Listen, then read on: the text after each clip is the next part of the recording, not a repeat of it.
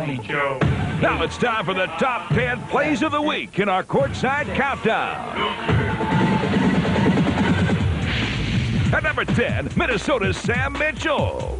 Here goes Mitchell. What a dunk by Sam Mitchell. Weaving his way through traffic. At 9, the Lakers' Nick Van Exel and Shaquille O'Neal.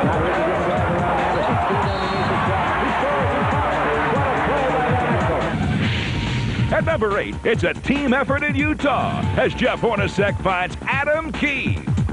Got ripped by Stockton. Hornacek with the numbers wrong. Terrific wraparound, and Adam Keefe will punch it. At number 7, Washington's Rod Strickland. Strickland's right through the opening, throws it up in the end. Oh, my, what a shot. Boy, we run the watch.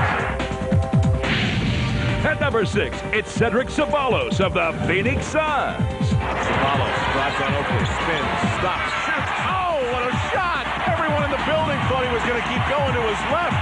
Special talent. At number 5, once again, here's Jeff Hornacek of the Utah Jazz. Out to Hornacek. He'll throw up the shot and dunk. A three-pointer. I would say things started to go in the way of the Jazz. At number 4, Sixer rookie Allen Iverson. But Iverson takes it, gets it, and he's fouled. Take a look at Allen Iverson. A little crossover move, getting into the paint right there on Gill. The acrobatic shot. At number 3, it's Orlando's Horace Grant. Now, this shot doesn't count, but it's still fun to watch. Grant gets the follow-up up there. Good, but it went off the backboard. That is illegal. If we were playing horse, we would have a letter.